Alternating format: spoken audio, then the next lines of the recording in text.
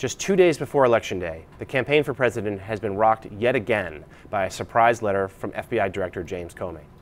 Today, he released a letter to Congress that quickly became public that suggested the FBI had finished its review of the newly discovered emails sent from Secretary Clinton and received by her, and there was nothing in there that would lead them to change their earlier recommendation that she should not face criminal charges for her use of a private email server.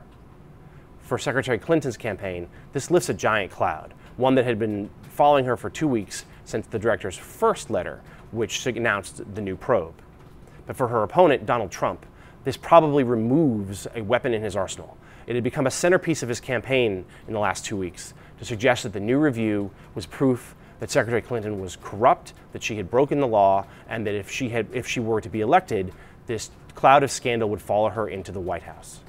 This would seem to conclude this storyline of the Hillary Clinton emails, but we do still have 48 hours to go.